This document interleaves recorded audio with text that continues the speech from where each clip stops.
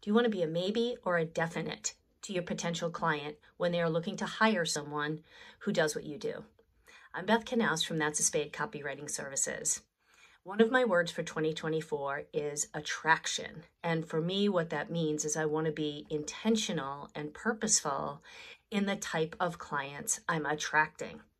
Because when you're not doing that and you're just casting a net to everyone, you're a maybe because you're in a very general pile and someone's going to pick by, price or schedule availability, things that aren't really unique.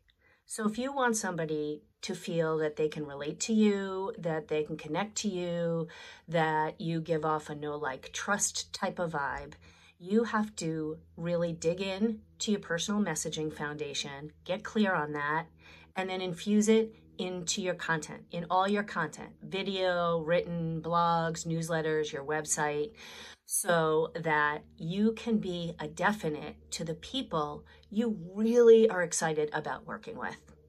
If you want to talk a little bit more about that, I'd love to connect with you and help you out with getting clear on what that looks like.